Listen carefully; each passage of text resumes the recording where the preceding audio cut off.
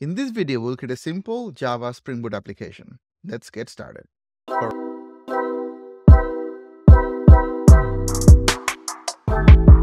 writing the code, you can use any text editor or IDE of your choice. I'll be using the Google Cloud Console text editor. You will need a Java runtime installed. I'm using Java 17. Anything newer should work. Activate Cloud Shell. Normally, we'll create a new folder and start writing our code here. But for Java application, usually we start from a starter code. If you're using an IDE like Eclipse or IntelliJ, you can use a wizard to build that starter code. There's also a Spring Boot starter that can help you generate the code.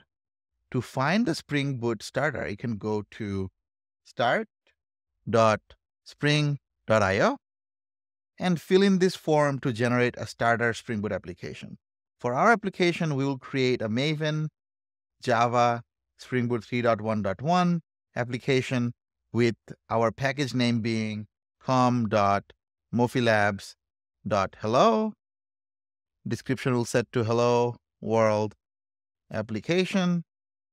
Set the artifact name to hello and group name to com.mofilabs. We'll keep the packaging to jar and Java version to 17. We'll also add a dependency of Spring Web. We could also generate the same code by making an HTTPS request to the same endpoint. We'll do that for this video.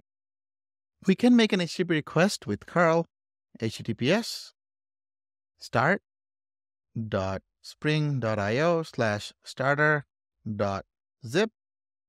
We will set type to Maven project.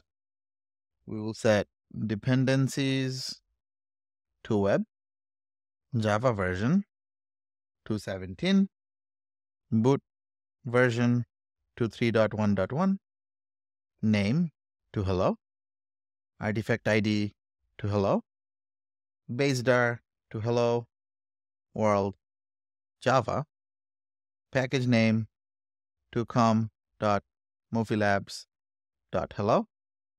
Finally, output the file to hello world java.zip. We can unzip the file with unzip hello world java.zip. We can open the folder as a Cloud Shell workspace with Cloud Shell workspace hello world Java. Once the workspace is open, we can navigate to source, main, java com.mofilabs hello application.java. This is the starter code provided to us by Spring Starter. Let's create a variable called target. We'll bind target with the value of the environmental variable target or world if target is not set. We'll import this value annotation using the quick fix. We'll then create a new REST controller, which will be class of hello controller. We'll create a new method called hello that returns a string, and it will return hello plus target plus an exclamation. And we want this function to execute when a request comes to the base path. We can create a new mapping with get mapping to the base path. We'll also need to import get mapping, which we can do from the quick fix. That's all the code we needed. We can run this code locally now with Maven.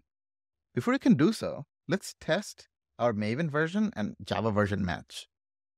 So we have our Maven that is pointing to Java version 11 and our Java version, which is 17.0.7. This is happening because Maven is picking up our Java version from this Java home environmental variable. We can see what that is set to with echo Java home. We can see that our Java home environmental variable is pointing to Java 11 OpenJDK, which is a fairly easy fix. We can export Java home to be equal to Java 17. In Google Cloud Console Cloud Shell, we have both Java 11 and Java 17. Once that is set, we can run maven-v again, we'll see that now we are pointing to Java version 17. We can clean and build a package with maven clean package. This should go through all the tests and build the package for us.